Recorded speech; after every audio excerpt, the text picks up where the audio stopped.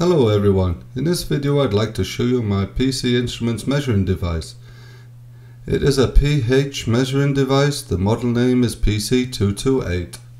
And with this you can measure pH values because it is a pH meter. That is very interesting, and I have already here stood by different calibration liquids, pH value 4, pH 7, pH 10 to calibrate the instrument properly, and of course to clean the electrodes, the cleaning fluid. And how that all works I will show you now. So let us have a look at the measuring device from PCE, the PC228. Here we have the device. We have under here I think 6 or 8 batteries which are delivered with it. They are put into here. Here it says AA batteries, 6 of them all together. We also have the possibility to fix it to a stand, which is a very good thing, or we are lazy and just clap this out and stand it on a table. Very clever is as well, we have here a login function, delivered with a memory card SD with 4 GB, and here the data can be directly saved and then directly be evaluated with Excel and be worked on. The whole thing can be connected to a computer with an old 232 interface and also a DC 9 volt input.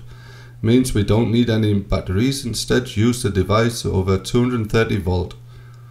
In the top area it is very interesting. Here we have for one the connection for the pH electrode and for the temperature feeler on the other side. When I have connected everything we can then have a look at the electrode.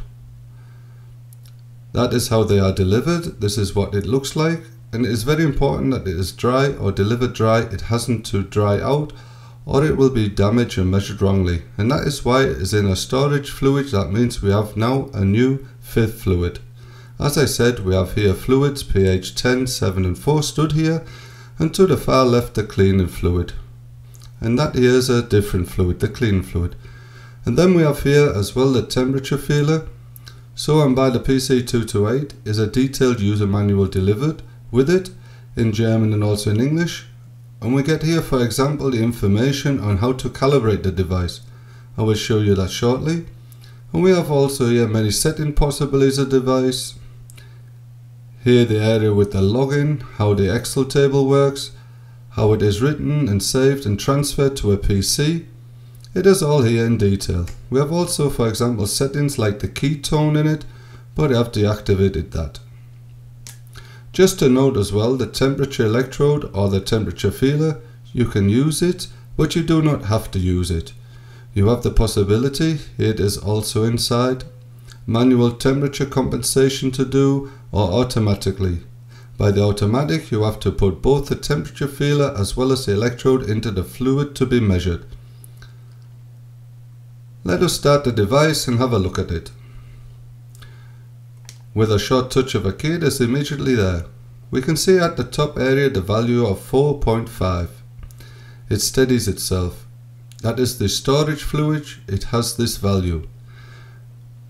And then we have a room temperature of 24 degrees.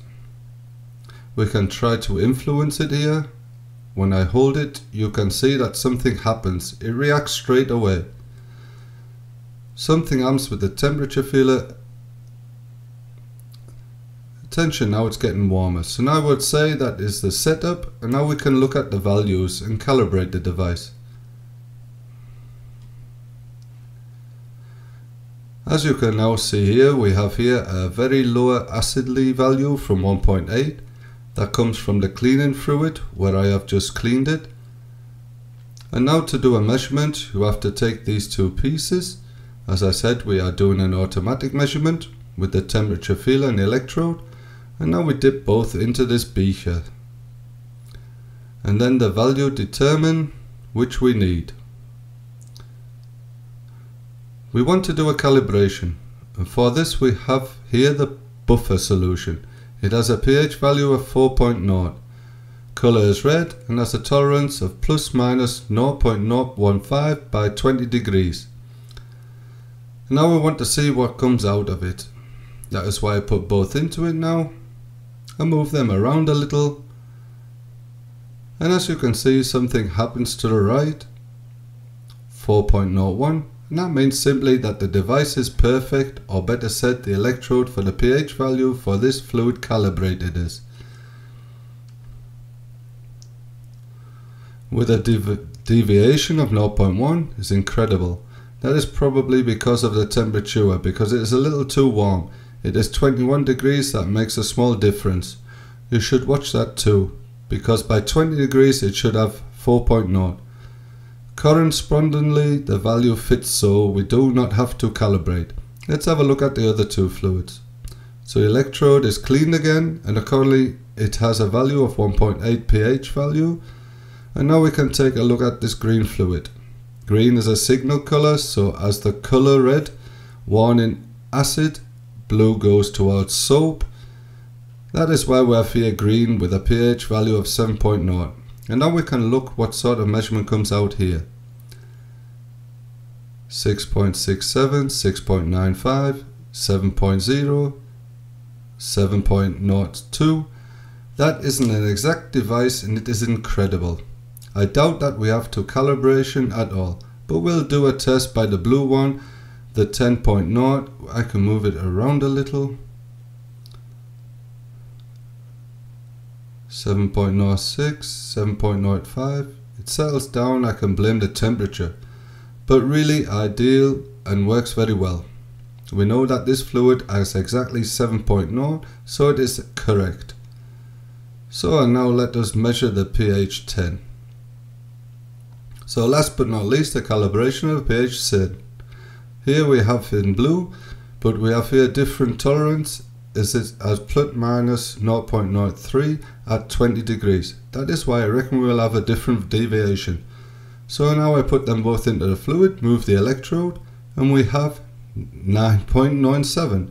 That is exactly the deviation of 0.03. And it is even better, 9.99.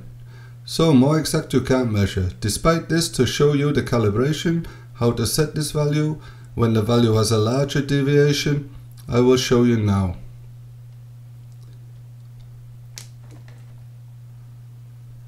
So the electrode have, so to say, reset and cleaned. Now we can go to it.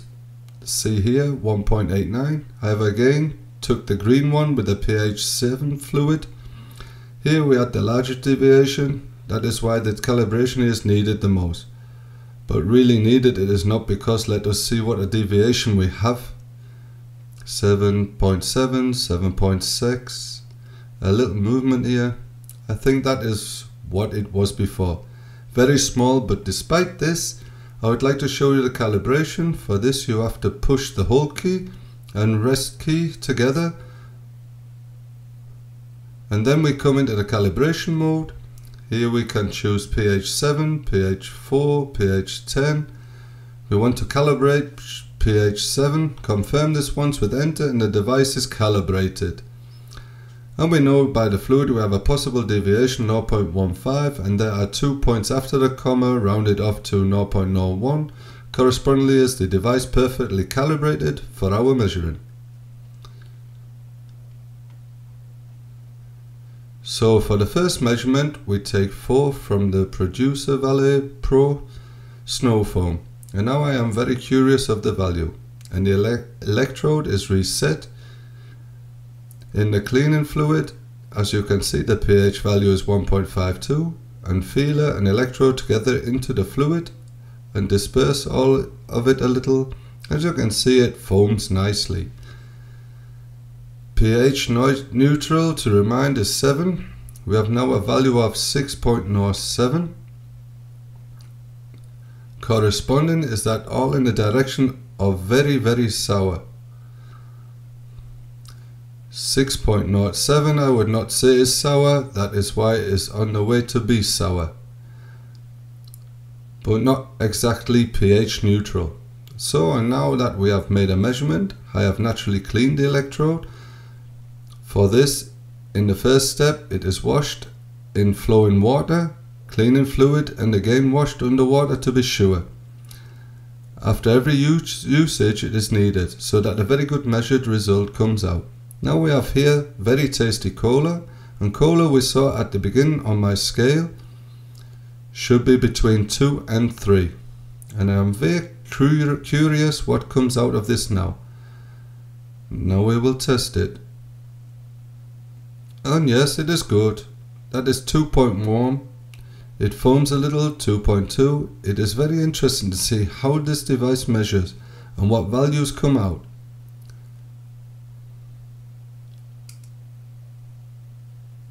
So that was all with the measurements with the PC228 from the firm PCE Instruments. A very good measuring device with which you can very exactly measured values determine and verify. What we have seen through the calibration is that the device is delivered exact aligned, but despite this you have the possibility, or should have the possibility after every test, to check and maybe calibrate. Correspondingly, a very good device. Until the next video, bye.